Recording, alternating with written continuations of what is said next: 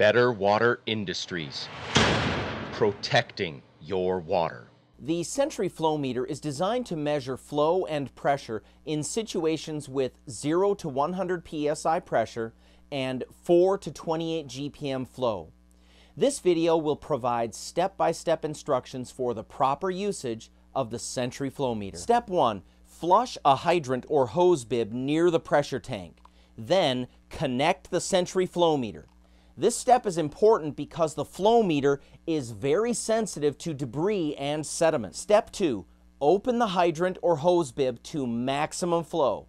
Then partially close this ball valve to restrict the water flow.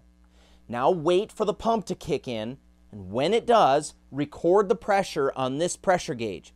This is your pump kick-in pressure. Step 3. Open this ball valve to maximum flow and record the flow rate on the flow meter. Step 4. Close this ball valve and wait for the pump to stop.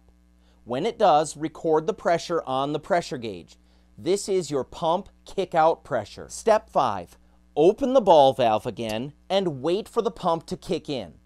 With the pump running, close the ball valve until the pressure reading on the gauge is 30 psi. Then allow the water to flow for 1 minute at 30 psi. At that moment, record the flow rate.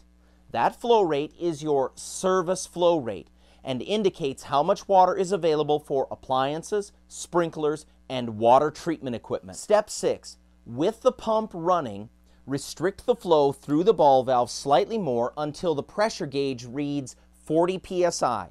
Then allow water to flow through for 1 minute, and at that moment, record the flow rate.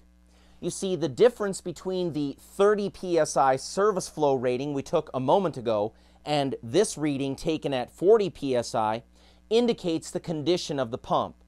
The variance between the two readings should be less than 25%. Every Sentry Flow Meter comes with a complete set of instructions, which also includes details for troubleshooting the most common issues. Thanks for watching.